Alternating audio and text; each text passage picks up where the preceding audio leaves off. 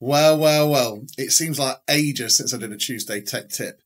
I am going to start releasing them again monthly, and the video I'm going to share with you today was scheduled for release this coming Tuesday, but because of the fast-moving nature of the COVID-19 coronavirus and the UK government looking at closing schools and colleges, I thought time was of the essence. So in today's video, I'm going to show you how to teach remotely using Microsoft Teams.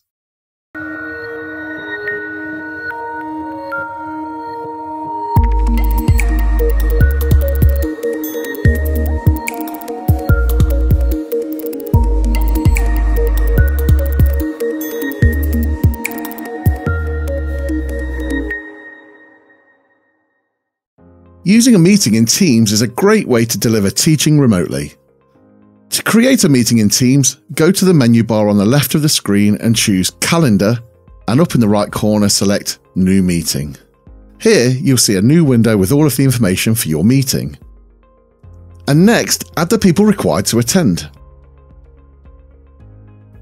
If you've already got a Teams site set up with the participants added, you can also add all of them here in one go. I've created a channel for each of my online lessons, so I can select that if I wanted to. You can have up to 250 participants in a meeting, so you should never really run out of space. You can set the date and timings of the meeting here and also choose if you want the meeting to repeat if this will be a regular meeting.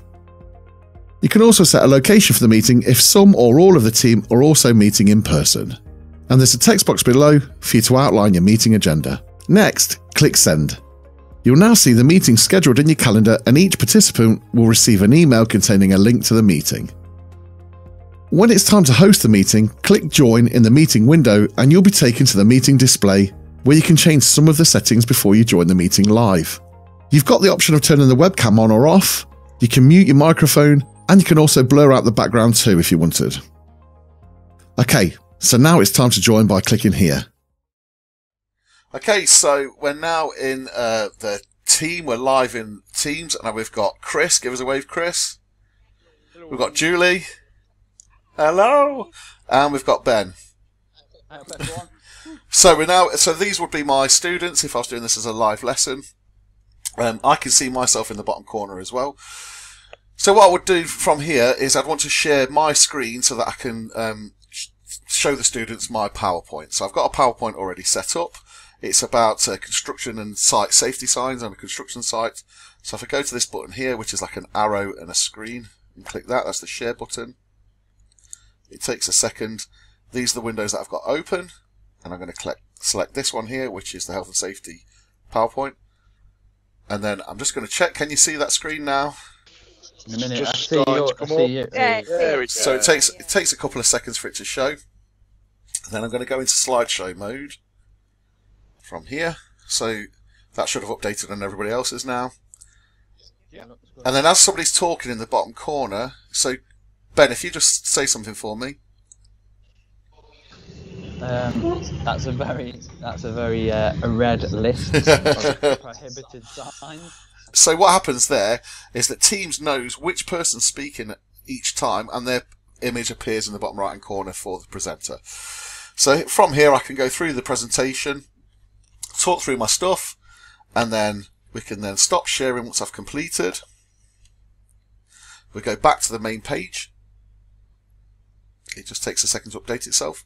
And then from here I can ask my students to share their screen. So if we were working on an assignment and I wanted to see where they were at, and they maybe working in a group, or I wanted to share an individual's work with the rest of the team, I could then ask, so Chris, if you could share your screen and show me what you've been doing in your PowerPoint.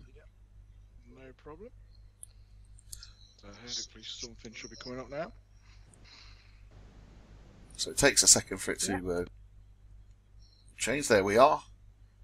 Cognitive learning. Nice. So then again, Chris could go through his PowerPoint. We could all talk about it.